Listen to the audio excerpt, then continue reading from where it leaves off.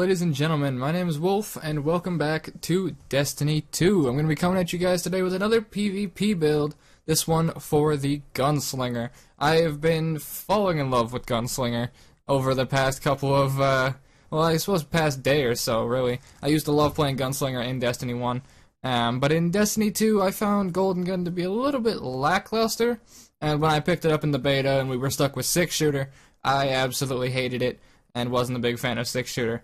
But now, with the way you can do things in Destiny 2, now that we actually have our hands on it, I am absolutely falling in love with Gunslinger, and I'm going to be bringing this into Trials. This is the build I'm going to be running with, and you guys know I like to do things a little bit differently in my Destiny 2 guides. I like to do a quick little bit of coverage in about sub 2 minutes to run over the build and the build guide, and then we'll go in depth into things afterwards. Now, I make a little bit of a trade for that, because most people like to drag their videos out to 12 or 15 minutes before they actually make their point, so they can reap the watch time and the ad revenue and all that sort of thing. I am still very, very appreciative if you do make it to the end, because I do a little montage at the end. But, yeah, so most people don't get to the point until the end. I like to do things a little bit differently, in that if you're coming back for the third or fourth time, you can get all the information you need in the first couple minutes or so. Now, for that small trade, I ask for, if you would so kindly, a like and clicking that big red button, and even more so, clicking that bell notification button if you think I've earned it by the end of the video. I get to see a little bit more of you in my comment section, and you get to see a little bit more of me and my guides in your sub box. Now, I've done enough little self-promotion. Let's actually get into the guide, shall we? So, I'm going to run through everything in 2 minutes, pretty quick, and then we'll go in depth afterwards. Alright, Gunslinger, of course. Mida multitool, absolutely exceptional. Near overpowered in some people's eyes. This weapon is pretty much god tier all around. But you can use any weapon you want, really, any weapon that you feel works well and that you can play defensively with. So, primary slot, you can run Mida multitool if you have it. Pretty fantastic, pretty powerful, and really good for the build. But another thing I'm going to recommend is any kind of scout rifle or pulse rifle, like a long range type of weapon. The Vigilance Wing would also be fantastic here, but I don't have the Vigilance Wing just yet. And one thing I wanted to make sure I mention, I haven't covered it just yet, is that weapons with projectiles create an area of effect detonation on impact. These don't have damage drop-off. So the reason the Better Devils are so powerful is you hit someone, that shot does damage, and then the explosion does damage, but the explosion doesn't have damage drop-off like everything else does, like the shots from Better Devils does. Other weapons, you can use whatever you want. I use the mini tool because it synergizes with the multi-tool. Power weapon, you can use whatever gets you kills here. Rocket launcher, fusion rifle, that sort of thing. Messed around with a fusion rifle, got 2 people with 1 shot. Pretty proud of that. All around, pretty good. Now, stats-wise, you can use whatever you want to, depending on what you're doing. If you're doing quick play, recovery is decent, resilience is decent. If you're doing Trials of Osiris or competitive, resilience is okay. I'm running resilience at the moment.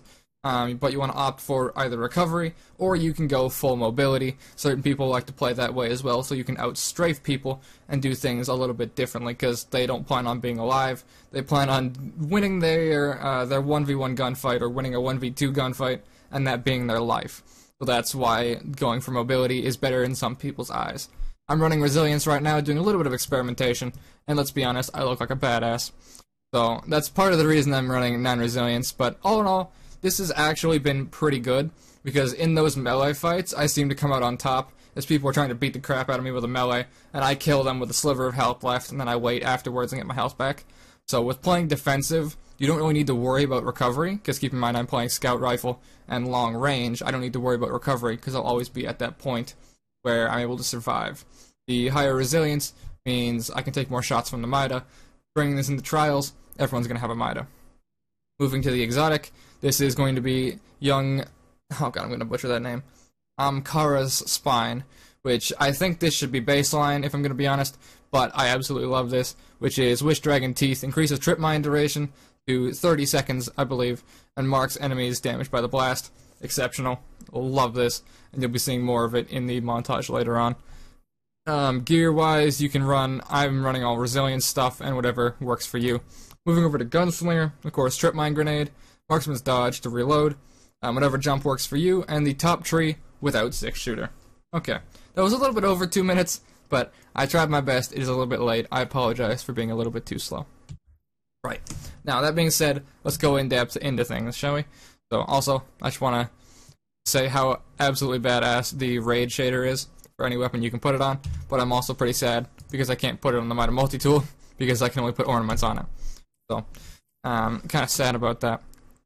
But, yeah, so primary weapons, whatever you want. Mida multi-tool is extremely prevalent and extremely powerful. Projectile weapons, covered that earlier. Secondary, whatever you get kills with. Last Hope is extremely powerful as well at the moment, and so is Uriel's Gift. I don't really like Uriel's Gift.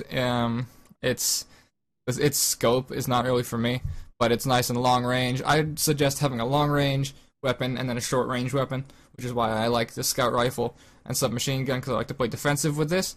So playing back, this allows me to just pull out the submachine gun when they get close to me. And if I'm going to be honest, out of all the subs I've tried, mida mini tool is absolutely my favorite, and I'll continue to use it even if I don't have the multi-tool in my build, because it's just the best submachine gun I've put my hands on so far. Power weapon, use whatever gets you kills, honestly. If you're good with rockets, use rockets. If you're good with a shotgun, the shotgun. But you can use swords to go into third person and peek around corners. All around exceptional, and swords in PvP right now will pretty much one-shot you.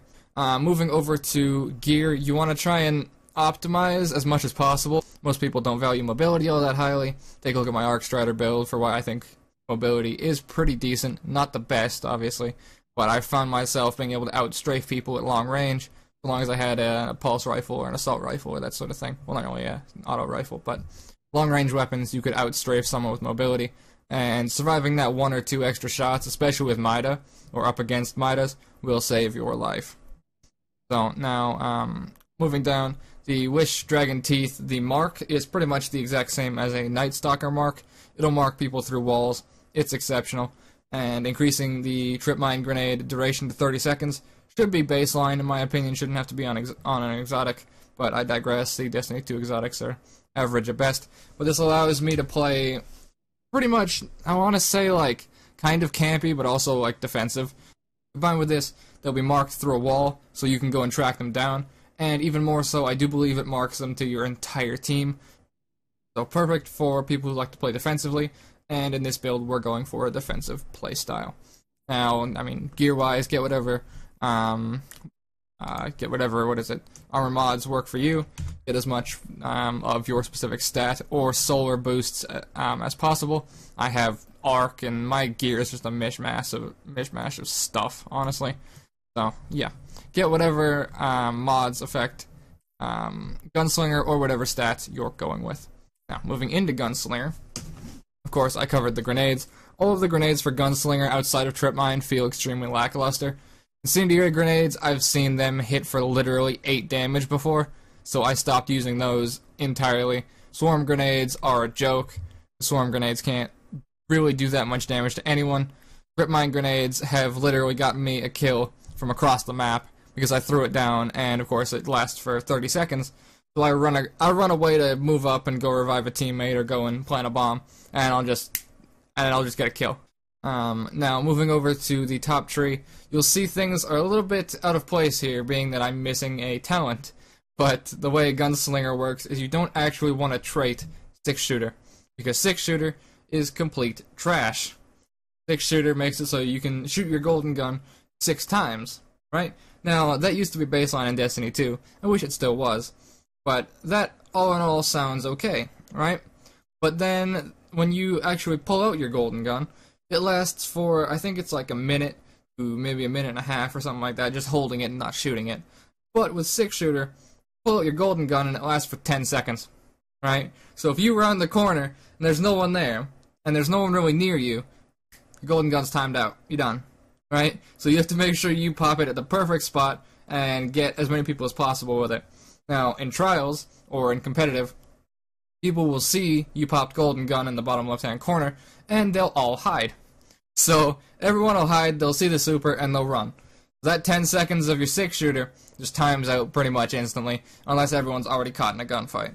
Now, you want to make sure that you use golden gun correctly. I love this super, it's a lot of fun, but it can be really disheartening when you pop your super, and you see people on the radar, you run towards them, and then they just disappear, and your golden gun times out. And then as you're in the phase of putting your gun away, you get mowed down by someone and you die. Alright, so using golden gun, you want to be careful with it, you want to stick to cover, and you don't really want to run out into the open unless you know you're going to get a kill. You have to trust your aim with this, you really do, and make sure your aim is on point, because if it's not, you're going to miss a lot of golden gun shots, and you're going to be very sad.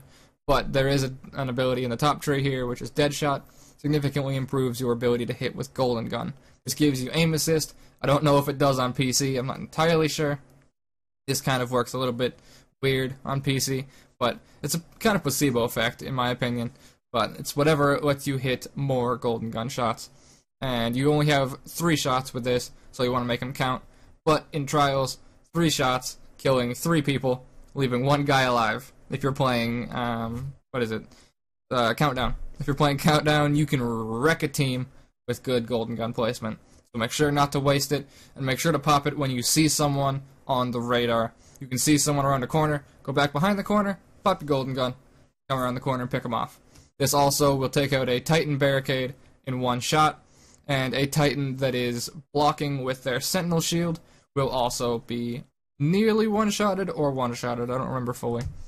Then moving over to the skill tree here, we have Explosive Throwing Knife.